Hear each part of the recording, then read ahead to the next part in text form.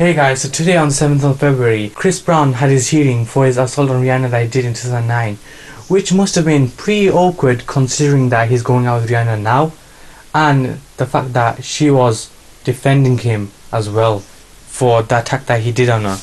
Can you imagine how that must have been like in the morning when she woke him up? Come on, wake up Chris, you'll be fine, you'll be fine.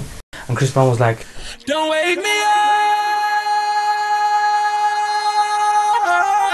And then Rihanna was like, come on, good luck, go on, shine bright like a diamond, shine bright like a diamond. And when they get up to the car, Chris Brown's like, are you sure? You don't need to come, it'll be fine, And she's like, Chris, just get in the car and shut up and ride. And finally, when they get to court, they're gonna ask Chris Brown to plead or, be guilty or whatever. Chris, what are you gonna say to them? And Chris Brown's gonna be like, so please don't judge me. I won't judge you, cause it could get ugly before it gets beautiful.